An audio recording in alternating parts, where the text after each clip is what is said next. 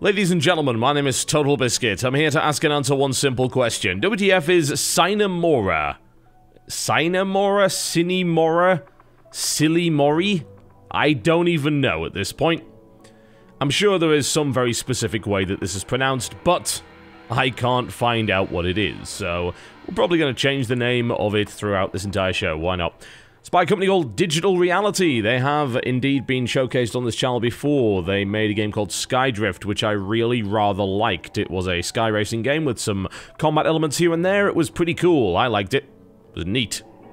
This time around, they've gone into the bullet hell genre, and this is a side-scrolling shooter with bullet hell elements and a 2.5D graphical setting. So let's go and have a look and see what's going on with it, shall we? First things first, options menu, of course. Fairly limited, honestly. Graphics quality can be changed with one of three presets. There you go.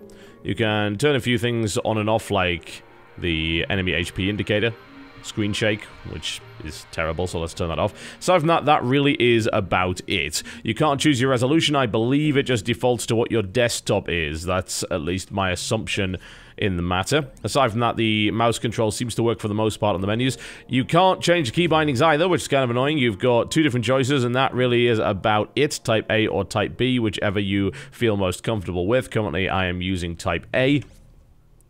I think when you've got a game that only has, like, 7 buttons in total, I guess it's not really all that important. But it would be nice nonetheless. You know, some people have difficulty with certain default key configurations. That's as simple as that. Aside from that, that really is about it, and the basics of it is it's a shoot 'em up with some time mechanics going on. Now, that sounds really awesome, but it's not as cool as it seems, at least not initially. So, let's jump into the game and show you exactly what's going on here in Chapter 1. I've gone through the tutorial level. Now, what I do like about this game is that it does have a pretty cool setting. It looks good, it sounds good, and it is based in this really weird world where everyone inexplicably speaks Hungarian. I believe that is the native language of the guys who actually made it, so that makes sense. This has pushed me back a level. That's fine. That'll give me a chance to show you a boss fight, which is kind of neat. So, graphically, it is quite impressive because, as I said, it is presented in the 2.5D style. However, I've never actually played, at least to the best of my limited memory, I forgot what the shoot button is. No, it's not that one. That was actually the super. Oh, well, never mind. A weak start. Alright, there we go. That's the proper button. Fantastic. I never actually played a shmup that utilized the 2.5D setting. And usually I would say, if I was going to make one of these, I wouldn't make it in the 2.5D setting. And the reason that I wouldn't make it in the 2.5D setting is that it can be difficult to distinguish what's in the foreground and what's in the background. Like that, for instance, that turret back there didn't look like it was in the foreground, but it was. So that can be a little bit difficult. Stuff can pop out from the background into the foreground, which is a cool effect when you think about it. It's almost like this game was designed with 3D televisions in mind or something along those lines. But in a shmup, especially one that's exceptionally difficult, at least later on in the game, that can be a bit of a pain in the arse. It's unfortunate, really, because 2.5D is a very nice graphics style that allows for really cool stuff like this, as you can see.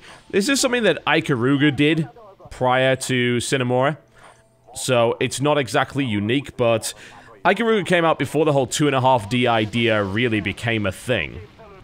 I suppose to some degree, it was technically a 2.5D game, but nowhere near as much as this one happens to be.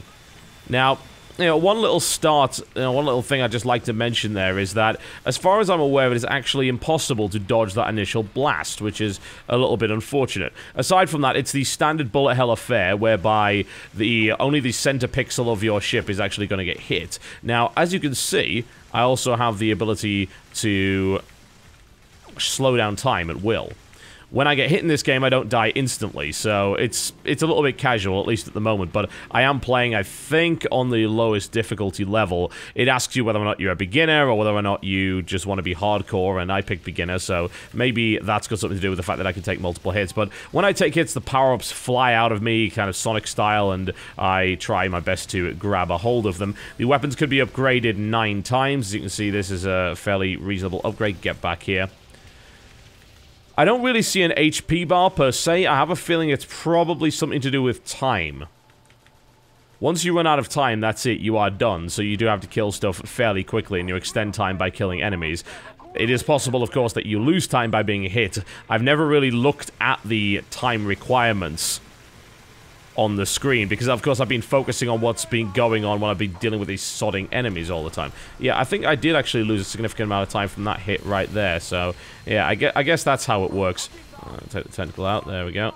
And I'll grab one more.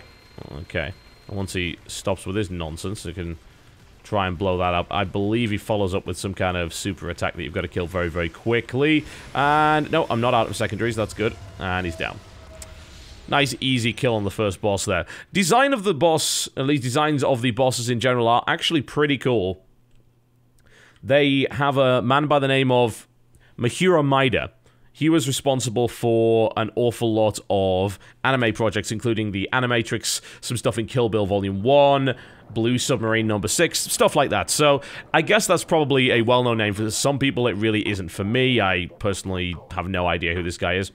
Also, the music is composed by Akira Yamaoka, which is, once again, probably not the right term, and I just got caught out by mines because I wasn't paying any damn attention. And he's responsible for the sound direction on Silent Hill and games like Shadows of the Damned. So, that's an interesting choice, to say the least, pairing up with this Hungarian firm here.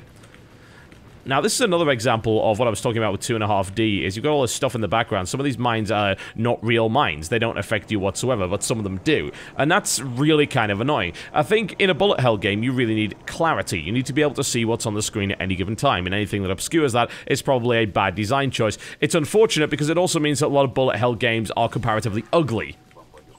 Now, some bullet hell fans will say to me, absolutely not. You know, all of these things look absolutely astonishing. By the way, you also take damage from hitting the freaking side of the level, which I absolutely hate.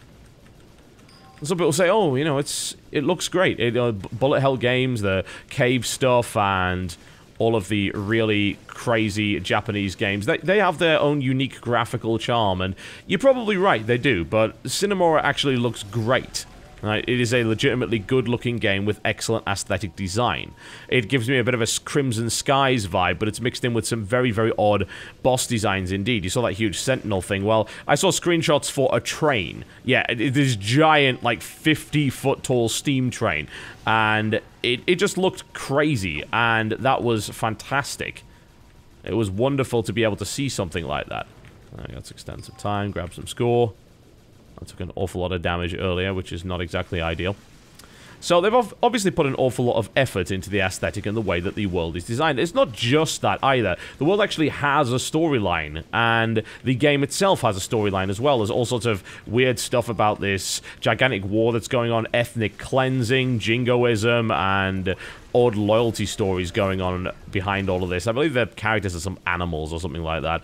But one way or the other, it's always interesting to see a shmup with a really cool storyline rather than what appears to be just a bunch of random crap dumped together in order to create this weird aesthetic that seems very hodgepodge, very ragtag. That's the impression that I usually get as someone that really isn't actually into these kind of games at all. When I look at something like, well, I don't even know the names. I can't pronounce most of them, so I guess you guys probably guess which ones I'm talking about. You know, Jamestown had a really nice unified aesthetic. It had a cool idea behind it, but a lot of these Japanese games seem to be, oh, you're this, I don't know, you're this schoolgirl that's shooting aliens for some reason, and then there's a giant yellow boss that's spitting bullets all over the place. It's a little bit odd. Here, on the other hand, their aesthetic's cool. I'm gonna go fight a submarine, because why not? Unexpected, to say the least, but cool that this thing is actually here. All these boss designs are really rather nice, although I'm not entirely sure about the choices of the bullet patterns. They seem a bit off to me. I don't have a lot of experience in this genre, as I said, but when I played stuff like Jamestown, what I got was this impression that patterns were kind of predictable, but difficult to avoid. You had to learn them, of course. Can I even get out of the way of that? Yes, I guess I can. Okay, so there is at least a way of avoiding that, whereas, as far as I'm aware with the Sentinel, there wasn't a way of avoiding the first shot, which is kind of annoying. What am I shooting at? Okay, there we go. Here, you can have one of these. Some of these bullet patterns seem to be kind of all over the place, and I guess you've just got to learn them, but they do seem a bit weird, don't they? No, maybe it's just a newbie concern. That's always the problem I have when talking about games like this, is that I know I don't have a huge amount of experience in the genre. I loved Ikaruga. I thought it was an absolutely wonderful game.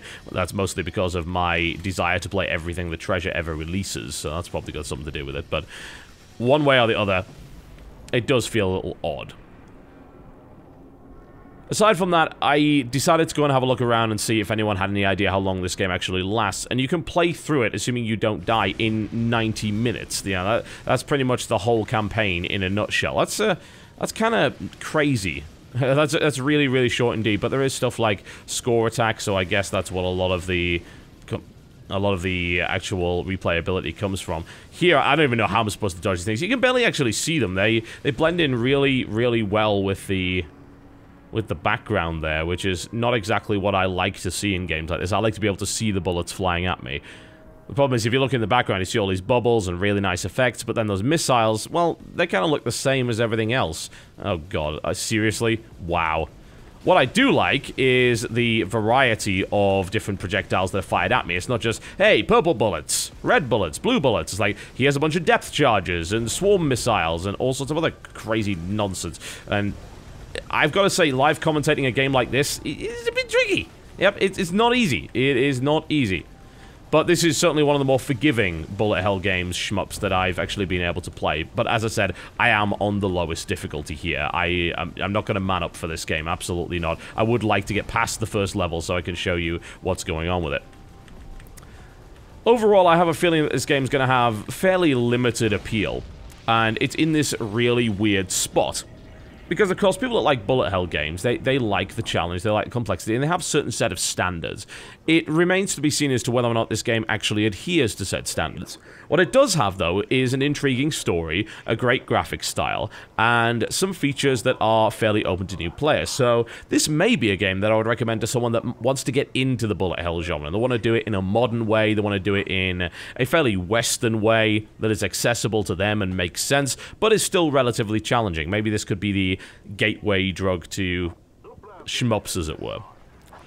But it's hard to say, because it doesn't act that way for me. Thing is, I've already played games like Ikaruga and Jamestown before, so maybe I don't really need an introduction to shmups. I know that I kind of like the challenge that shmups have to offer. I like the classic sense. That was grade E. Wow, I'm so pathetic. Good lord. That game just slapped me right down again.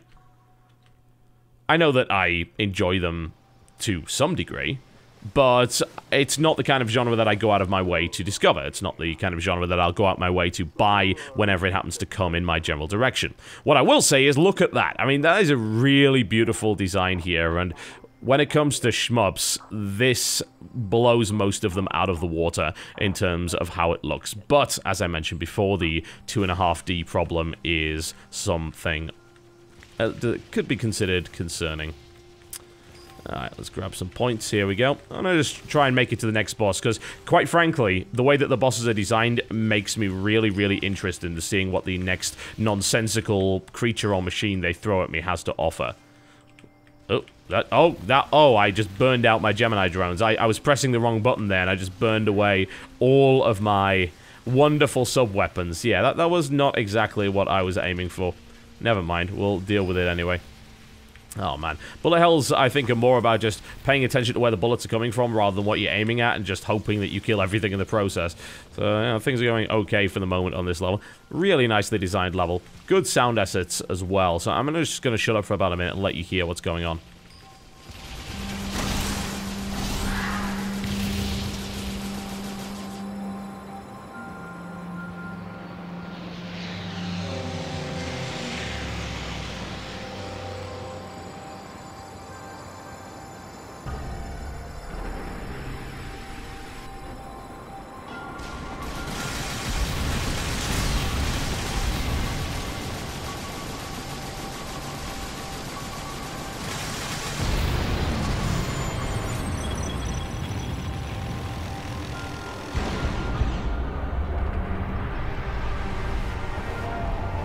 Látom a tornyot, erős légvédelem.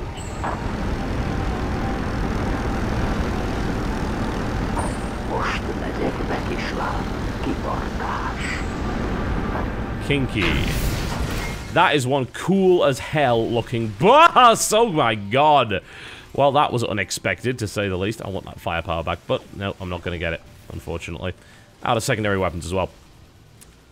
You know, I keep playing and I keep finding cool things to be impressed by. And that's always nice in a game like this. It really, really is. Jamestown had a fairly similar feel to it. Ooh. Now, why did I run right into that? That was not smart at all. Let's just slow down some time to try and deal with that. But I also find things that are just slightly irritating. The idea that if you hit the side of the screen, then you actually lose time and power-ups is just astonishingly stupid. Especially in those, like, little cave levels. The underground level, the under-the-sea level that we checked out there earlier is just... I don't want that. That is not what I want to be focusing on in my bullet hell game. I need to be dodging bullets, and there are a reasonable number of bullets on the screen. This is certainly not the hardest game by any stretch of the imagination. I believe you probably remember my pain run on Jamestown. That was significantly more difficult than this, but commentating while dodging bullets is certainly a tricky business. So, it's unfortunate that I find parts of the game really annoying, and then I'm being impressed by other parts of it. It's like, oh, I really want to continue to see what other crazy designs they actually have up their sleeves here, and then I run into something that's kind of BS, like, oh, that was in the background, no, it wasn't, or, oh, I crashed into the side, or, oh, that's a really BS kind of bullet pattern there, or whatever. But I think I can soldier on through it, honestly. I really genuinely do, because the game is just so cool. It's so well designed. The rule of cool is something I don't really talk enough about. When you design your game in such a way that the players are impressed by the creativity and imagination that's been thrown at the title, then you are in a very good place. And some players are willing to look past silly game mechanics, bad design decisions, and they are willing to look at what is essentially a very nice piece of artistic gameplay. I am not going to claim that this game is not fun, because it is. I would definitely like to see a little bit more variety. They were talking about like 50 weapon combinations. I don't really know how that could be. I assume it just means secondary, maybe in combination with the 9 different levels of weapon. I'm currently on weapon level 5 here, but the gun definitely feels underwhelming. It's a bunch of bullets that fire in a straight line. There's nothing really all that special or impressive about it. Yes, you get some kind of cool secondaries every now and again, and I certainly don't complain about that, but I like to see more in games like this. You know, I'm the guy that liked Xenon 2 Mega Blast. I am the guy that liked Raptor. I am the guy that liked Swiv. And all of these games seem to have more power-ups and more interesting weapons at their disposal. This game, on the other hand, does not. But what it does have is this really awesome creative world.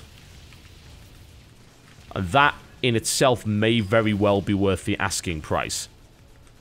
As I said before, if you just wanted to play through, if you're good, you're going to beat this game in about 90 minutes. Bullet hells don't usually take all that long to beat anyway, so that's not exactly all that surprising. You are expected to do boss attacks and score attacks and try and get your rank up. I'm currently rank E. I suck at this game. Am I compelled to be better at it? Yes, to some degree, because the game world and because the overall aesthetic design means that I want to continue playing this game and I want to see everything that the game has to offer. I think that that's something which is too frequently ignored when looking at titles like this. And we say, oh, well, it's got nice graphics. Well, that's not really important, is it? But that doesn't tell the whole story. That's an overly simplistic way of looking at video games. Oh, God, really? Seriously? Wow, I'm going to fail this completely. Yes, you're right. You know, graphics are, in the grand scheme of things, not necessarily all that important. If a game's got really good mechanics, then most of the time you can ignore its graphical fidelity if it has any particular problems, and you can just enjoy the game mechanics. In this case, though, when you have somewhat dodgy mechanics, like they're not perfect, they're okay, but they're not perfect, then yes, a game can get by on being really, really interesting from an aesthetic standpoint, and of course from the story aspect. And it can make you want to play more. That's how I feel about Sine Mora at the moment. So, if you are interested in this, you can go check it out on Steam. Price is $9.99. £7.99, €9.99, and $9 Aussie.99. You can go check it out. I'm Horribly Dead. It's also available on Gamersgate. if you wish to grab it on there, although bear in mind it is a Steam code. Some people have an easier time on Gamersgate, some people find it cheaper. Oh, I found the train! Oh yes, I hoped I would find the train. What a ridiculous looking thing this is. How awesome. That, yeah, this design is consistently surprising and fun. Maybe that's enough. Ladies and gentlemen, my name has been TotalBiscuit, taking a look at Sine Mora, currently available on 360, PlayStation 3, and PC, available on Steam and Gamersgate. And I would love to say see you next time, but I bet you want to see just a little bit more of this frickin' train, don't you?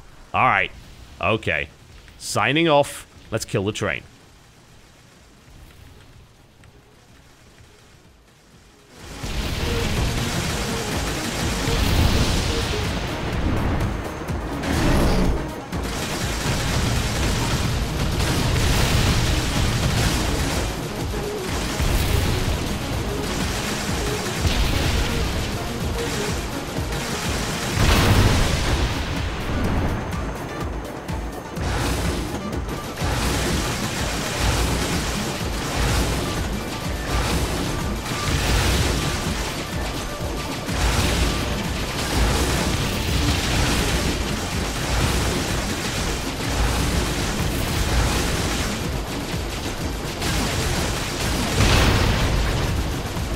Driádi Durak.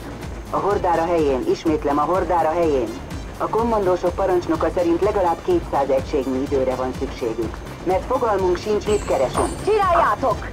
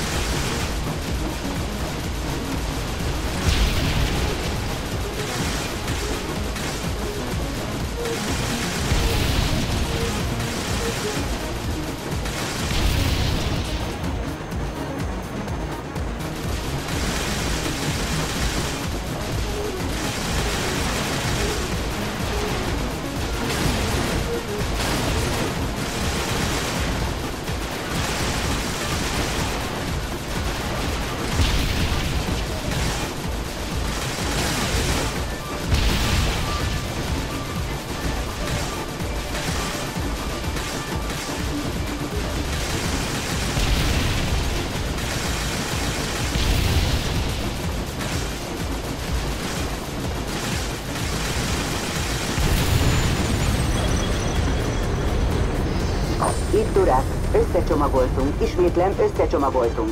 Elindulunk a felszín felé. Kitűnő munka!